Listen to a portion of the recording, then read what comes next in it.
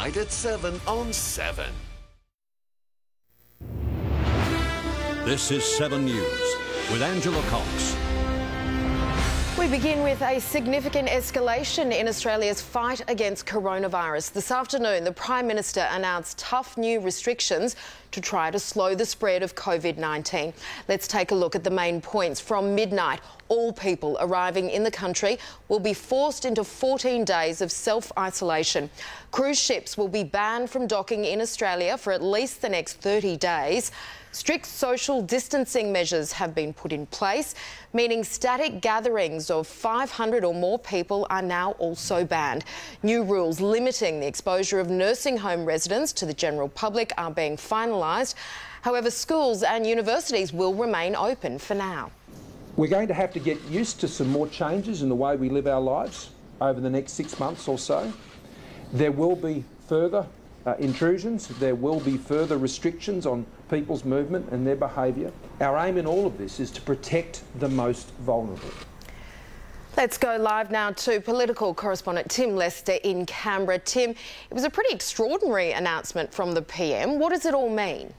And our border measures for visitors and Australians alike are being ramped up to an extent that frankly was unthinkable just a few weeks ago. Anyone entering the country from midnight Australian Eastern Time will be directed to self-isolate for 14 days. Prime Minister Morrison says those who fail to do so will be committing an offence. He says he expects visitor numbers now to grind to a halt rapidly. Tourism's long nightmare deepens. As well, Cabinet's National Security Committee has banned cruise ships for a minimum 30 days. The new National Cabinet, combining federal and state leaders, has confirmed non-essential public gatherings of more than 500 people are not to go ahead. The Prime Minister now says such gatherings could contravene state law. People coming to Australia will be required, I stress, to self-isolate for 14 days. Tim, the PM stopped short of closing schools. Yes, Ange, for now, though the Chief Medical Officer warns that measures like this and measures around what he calls social distancing are under review daily. Because young people appear to cope with coronavirus far better than older adults, there's a belief schools might actually foster what's called a herd immunity to the virus with relatively little risk. As well, children out of school will be more exposed to older family members who don't cope with the virus as well, and medical staff may have to stay away from their jobs to mind their children. At great risk, the availability of critical workers such as nurses and doctors and others who are essential in the community because they would have to remain home and look after their children. Tim, one point the PM was eager to make, the importance of social distancing. What does this mean? Well, Ange, it could mean not turning up to a football match with 50,000 people you don't know to sit for a couple of hours. That, as we've discussed, will now be against state or territory law. It can also be about teleconferencing rather than going to physical meetings. The new National Cabinet did that today, and it's now about shaking hands. The Prime Minister now says, from the government's perspective, shaking hands stops as of today. Bump elbows, nod, whatever. But the old greeting that we've known for all of our lives is on an undetermined pause for the time being. Ange? OK, Tim Lester for us in Canberra, thank you. Let's bring in Samantha Brett now in Sydney. Sam, cruise ships are banned from docking for the next 30 days at least. What does this mean for travellers? Yeah, good afternoon, Angela. The Prime Minister has just announced that foreign cruise ships won't be able to dock in Australia for the next 30 days, and then that will be assessed on a rolling basis. So the situation will be assessed after 1 month to see if that ban does continue. Now, for the Australians who are already on a foreign cruise, well, the government says that they will work together with Border Force and they will try and get those Australians home as soon as possible. Of course, when they do arrive home, they will also have to self-isolate for 14 days. Now, cruise ship passengers from overseas, they spent about $1 billion at local ports. So this, of course, is a huge blow for our tourism industry. But as the Prime Minister mentioned today, he's now putting the health of Australians as a priority. OK, thanks so much, Sam. Australia's new border restrictions echo those imposed by New Zealand yesterday, which have been causing headaches for travellers at Sydney Airport. The fallout from coronavirus just keeps growing by the day. Today, sporting bosses made the startling admission that the future of some of our most beloved games are in serious doubt. Chris Reason has more. Well, Ange, good afternoon to you. The coronavirus again causing more angst and chaos for international travellers. The New Zealand government announcement of a mandatory 2-week ban on all return travellers causing a rush at airports across the country today of Kiwis trying to get home. But the New Zealand Warriors, the NRL rugby league team, deciding that they would instead stay in Australia for the sake of the code. Now, the league bosses, Todd Greenberg and Peter V'landys, today held an extraordinary press conference declaring the league will go on at least through round 2, but admitting it is a decision that they will make day by day and one that could change tomorrow. They have hired a biosecurity and public health expert now to help navigate the uncertain days ahead, but they say they are resisting following the lead of other sports internationally, and they will play on, admitting the financial viability of the code could collapse. It could have catastrophic effects on us moving forward. Our money will only last so long, and once it's extinguished, we are in big trouble.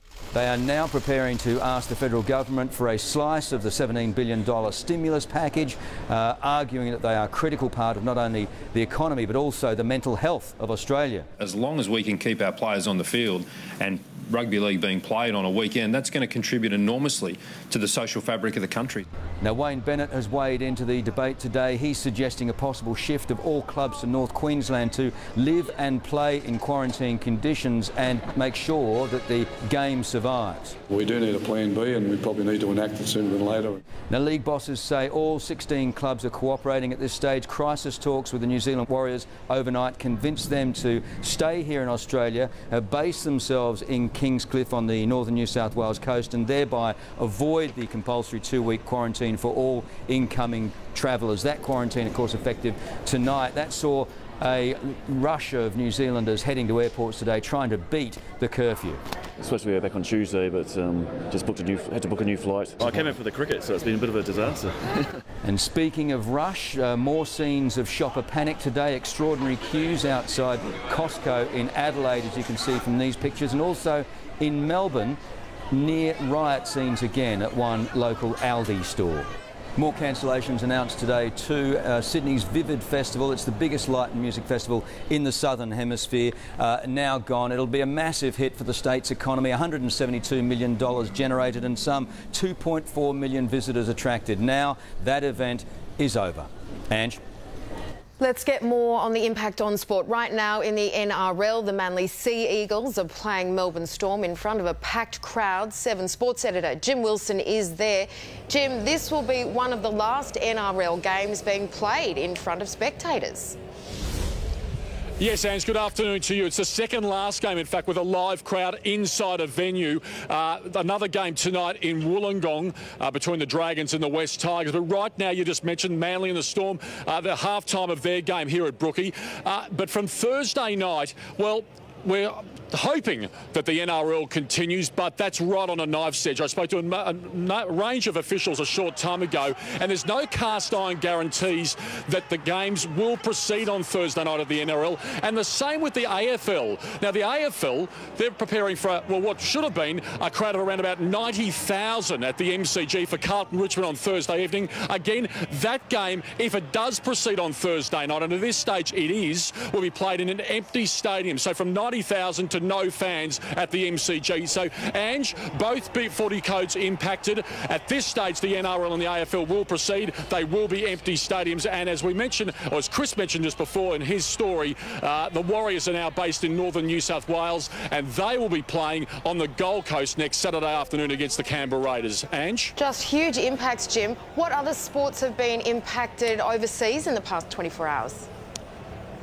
Well, a range of sports here and overseas. Let's talk about racing first up. Now, the Golden Slipper, one of the most prestigious races on the calendar. Well, it will go ahead next Saturday at Rosehill in Western Sydney, but there'll be no race goers there. It will be an empty course, and the same it looks like for the championships next month at Royal Randwick. The races will proceed, but there'll be no race goers there. Then we talk about Super Rugby. The last match of Super Rugby we played this afternoon, then that competition will be suspended due to the fact that so many teams are travelling in and out of countries, including Australia and New Zealand. The Masters Golf, time-honoured, usually takes place at Augusta in April. That's been postponed, and that's in addition to the EPL, the English Premier League soccer being suspended, the NBA being suspended, and also the Major League Baseball on the brink of also being impacted, Ange. So certainly here and abroad, sporting events are certainly being impacted by the coronavirus crisis. Back to you, of course, more developments as they happen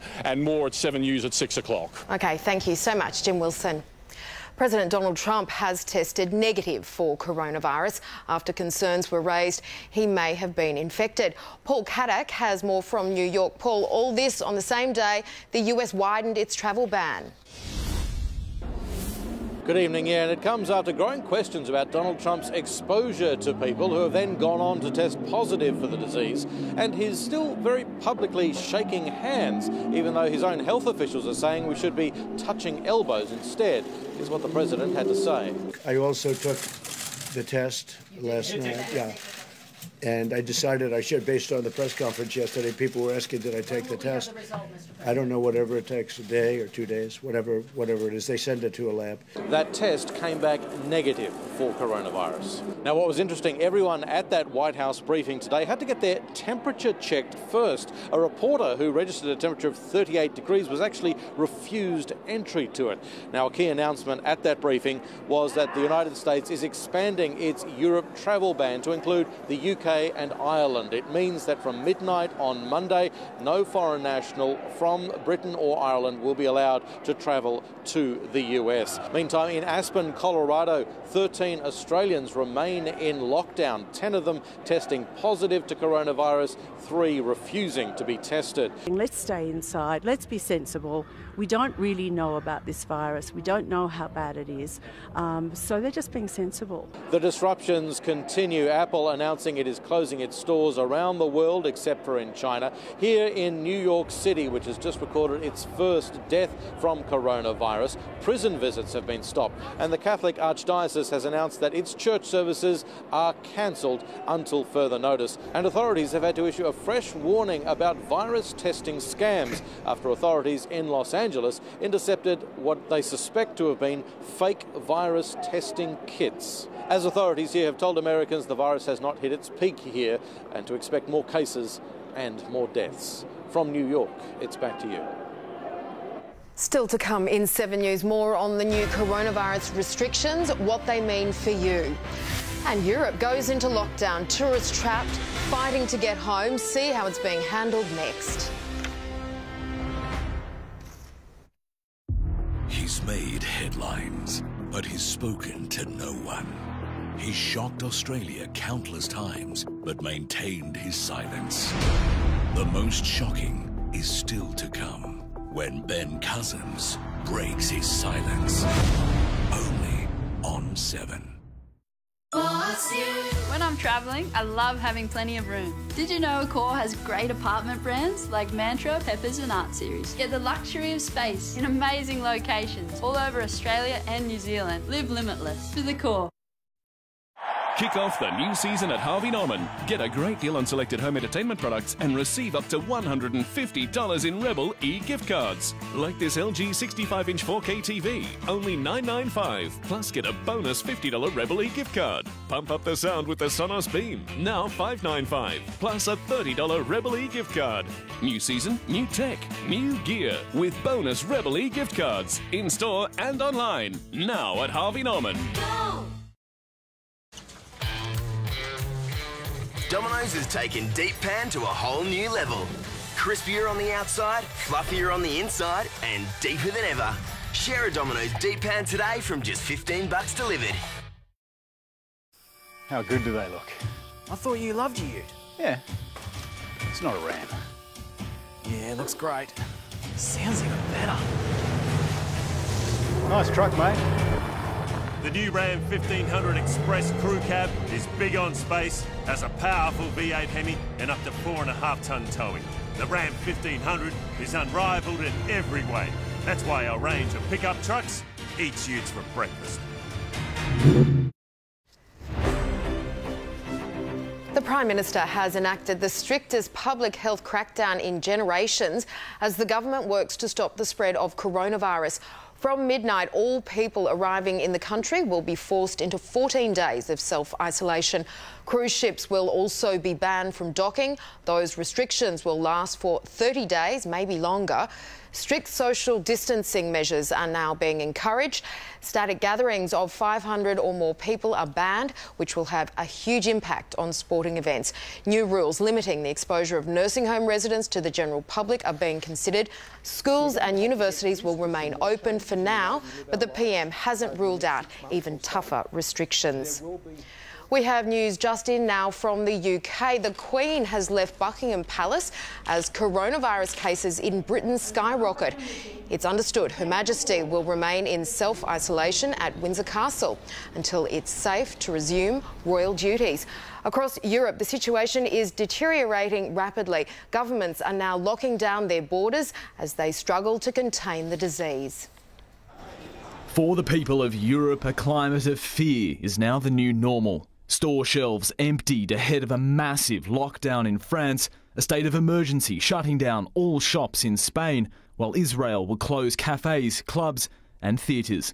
Coronavirus cases are now sweeping Europe, closing borders in Poland and Denmark, while in Italy, new cases jumped 20% to more than 21,000, solidifying Europe as the new epicentre of the pandemic. And at airports across the region, chaos. Travellers racing to get back home after the US announced it was closing its borders to not just Europe, but the UK and Ireland as well. And it's not just tourists. Students on exchange are fighting to get home to their families or risk being trapped overseas as exchange programs are axed. The message from their universities: get out now. We got an email saying that our program was cancelled and that they strongly advised us to leave the country. Health officials are now questioning whether a ban on air travel will even do anything to slow the spread of the disease. To contain the virus, more countries are quarantining people coming off flights.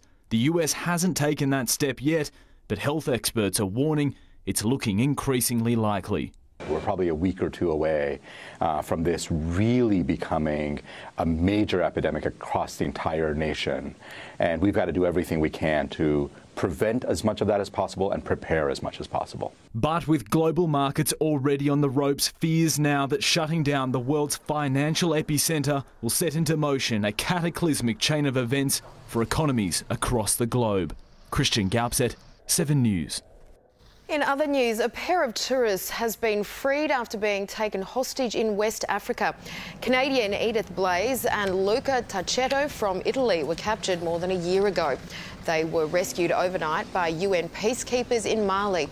It's not known yet who abducted them, but jihadist groups with links to Al-Qaeda and Islamic State are active in the region. To incredible pictures now. This is a mill in the US which burst into flames overnight. There was little firefighters could do to control the blaze due to its ferocity and the abundance of fuel. Emergency crews tried to put it out, but hours after it started, flames were still raging. Incredibly, no injuries have been reported. Time for sport now with Mel McLaughlin and the NRL and AFL seasons to continue.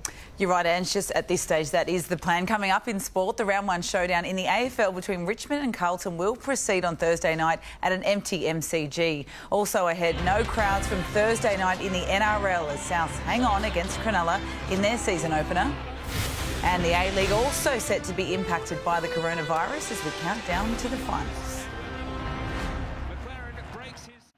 Loving that rose hip glow? Take that radiance to the next level and discover Rose Hip Beauty Glow from within with new Nature's Way Beauty Rose Hip tablets. For the first time, our special premium rose hip extract comes together with collagen and antioxidants to help enhance skin firmness and elasticity, skin regeneration and collagen formation. Radiate a healthy glow from within with Nature's Way Beauty Rose Hip at leading supermarkets and pharmacies.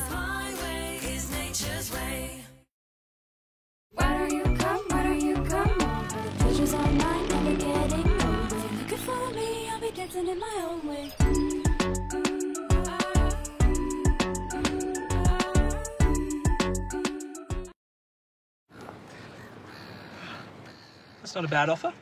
I think I got a better one on the Corolla. Get the Corolla hatch range with 3.9% finance. Oh, what a feeling. Toyota. Okay, Blender, it's time to tango. Because each morning I'm reclaiming my health with NIB Rewards, which gives me discounts on hundreds of everyday items and experiences. It's how I got you. And you know what? I'm just getting started. Reclaim your health with NIB today. It's worth it. Welcome back. As the NRL prepares for empty stadiums from Thursday night, round one is almost done. Wayne Bennett will continue easing Latrell Mitchell into his new role as Rabbitohs fullback. The Bunnies' prize recruit had a quiet debut in South Sydney's 22-18 win over the Sharks and was benched after 55 minutes. Souths were cruising with a 14-point lead before Sione Katoa crossed twice in just 3 minutes. Former Rabbitoh Connor Tracy blew a chance to win it for Cronulla.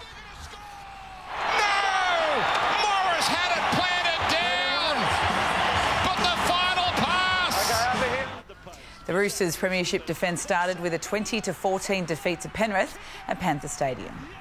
The Super Rugby season will stop after this afternoon's clash between the Brumbies and Waratahs in Canberra. The coronavirus postponement is cruel timing for Australian rugby as things finally start looking good again. Last night, the Reds came from 17-0 down to run over the Bulls 41-17 at Suncorp Stadium. And there's plenty to like about the young Queensland team that's just fallen short of several big wins now. Showed incredible fight for our jersey and ourselves. We wanted a bit of reward after the tough slog we've had at the start and for our fans as well. Officials are discussing ways to keep rugby being played while the super competition is on hold. The A-League finals will almost certainly be impacted by the coronavirus crisis, but this weekend fans have been allowed inside venues. Sydney FC was held to a scoreless draw against Perth Glory. The latter leader appeared to have the upper hand in the grand final rematch, but an early goal was overturned by VAR, and then with only 4 minutes to go, Milos Ninkovic missed a golden opportunity. I should score in the end, you know. I'm so disappointed. It was 1v1 against goalkeeper. Second place Melbourne City also had a draw 1-1 with the Western Sydney Wanderers. Western Sydney's own Ellie Carpenter got the ball rolling in today's W League semi-final, but for Melbourne City against the Wanderers, Matilda's great Kaya Simon scored twice in City's 5-1 win. That puts them into the grand final against Sydney FC. Details for the decider are yet to be confirmed. Well, there was a star attraction at the Coonamble races today, and champion jockey Hugh Bowman says racing at empty courses will be business as usual. This time last year, Bowman was preparing for a grand farewell on mighty mare Winx in front of a huge crowd at Randwick. I had the opportunity to ride at a couple of meetings without a crowd. The reality is once you're in the race, once the gates open, it's literally no different. Well, there will be no racegoers at the Golden Slipper next Saturday at Rose Hill, and it is likely to be the same for the championships at Randwick. Fremantle defeated the Western Bulldogs by 15 points in a record-breaking AFLW game in Melbourne. The two teams kicked 18 goals between them to set the highest aggregate score for a women's match. A stunning 4-1 final term gave the Dockers their 6th straight win, 66-51, in front of a handful of fans. Super hot on the holding the ball this year. Fremantle Dockers, too powerful, too classy, too good. Both sides really put on a good display in front of a not very huge crowd. The GWS Giants moved up to second on the Conference A ladder with a 5-point win over the Crows in Adelaide. And the men's season starts on Thursday night between Richmond and Carlton behind closed doors at the MCG. Our canoe sprinters are not giving up on going to the Olympics this year. The Paddle Australia Championships concluded at the Sydney Regatta Centre today. Alice Wood and Tom Green are a step closer to qualifying for Tokyo 2020 after winning their respective K1 500 races. Both had already locked in their provisional spots for July's Games. Final teams will be announced in the next 2 weeks. Not a huge amount of sport going on around town, so great to see that, and fingers crossed everyone's still optimistic about the Olympics. Good stuff. Thanks so much, Mel. Still to come in 7 News, we'll have all your Monday weather details right around the country. 3, 2, 1. Take off. Take charge. Take it all. And then some. Show off. Nice rocket. Show the way. and then some. Be sure. Be adventurous. Just be that person, and then some. PX Range. Has your life been turned upside down by a work accident? Talk to Australia's #1 law firm. Morris Blackburn Lawyers will maximise your claim so you can get on with your life again. Call us now. It costs nothing to know where you stand. At Pacific Harbour, Bribie Island, the beach is part of your life. Secure your large home site from under $290,000. Just 50 minutes from Brisbane Airport by bridge. Visit bribiebeach.com.au. Anyhow, I didn't like him. It's no good for you. I know. Now, are you coming for dinner? Of course not. I'll see you soon. Love you. Belonging. It's funny how we all seem to need it so much. To belong to someone, to the system, an ideal, a hierarchy, a version of reality. You're not a jigsaw piece. Fit with what fits you. The Two Grand Coupe. Because. Nivea Q10 Power, Australia's #1 anti-age day cream, contains natural Q10 identical to the one made by your skin to visibly reduce wrinkles. Nivea Q10 Power, 100% skin identical, 100% you. Time to take a look at the weather now. A cold front is bringing a cool southerly wind change as well as showers and storms to eastern New South Wales.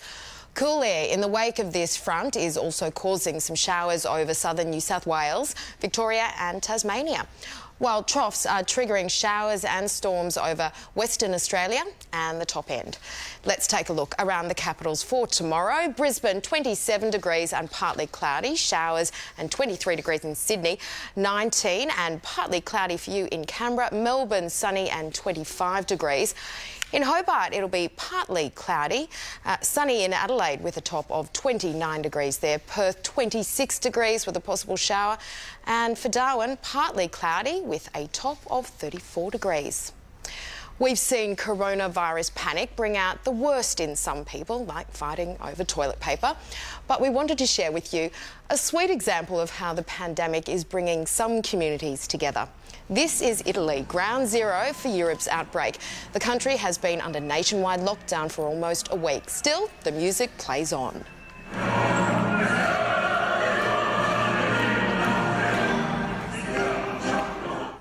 Residents in Rome, unable to leave their home, staged a street concert, blasting music through the neighbourhood. It didn't take long before everyone joined in, singing and dancing together from their balconies, keeping morale high during this time of crisis. Isn't it fabulous? And that is 7 News for now. Our next bulletin is 7 News at 6. I'm Angela Cox. Thanks so much for your company.